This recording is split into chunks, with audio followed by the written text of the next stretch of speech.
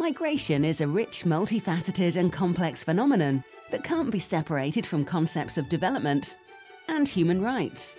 Migration, development and human rights are always linked. Each element is indissolubly connected to the others. Migration is a right and creates cultural, social and economic development opportunities here and there.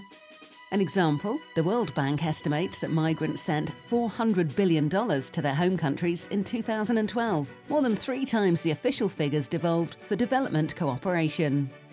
Co-development projects, initiatives that create opportunities for growth both in the home and receiving countries, are designed to obtain benefits for the community, as well from these private flows.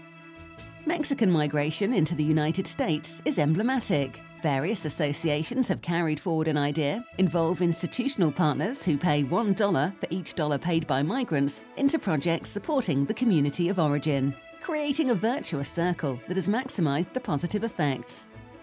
But why is migration an opportunity for everyone? Today, companies and institutions are globalised, and migrants are an essential bridge between different societies. In addition, the data show that, in OECD countries, they're more likely to create new businesses than the local population, giving jobs to 2.4% of all those working. On the contrary, no data indicate that more migration leads to more unemployment. Instead, migration is correlated to an increase in the demand for and offer of work. As a result, it's essential that migration is not managed just as a problem of security, and going back is not the only possibility. We should remember that, contrary to what is often believed, it's mainly the mid-range of the population which migrates, and not the poorest. Therefore, the idea of "let's help them in their home" certainly doesn't reduce migratory processes. In this light, consistency is essential.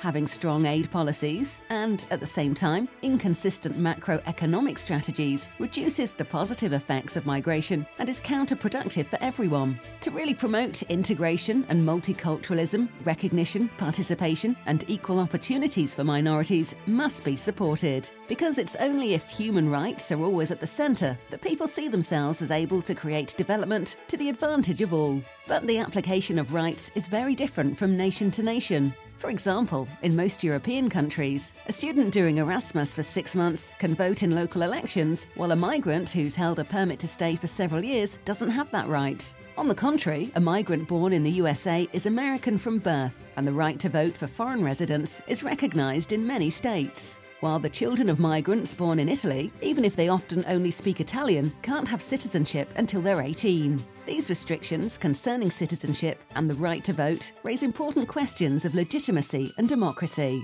For all these reasons, the role of local bodies is also important. They're close to migrants and townspeople and can do a lot to support co-development, integration and multicultural policies. Because migration is an inalienable right that's always been part of human history. Migration is not a problem, but an opportunity.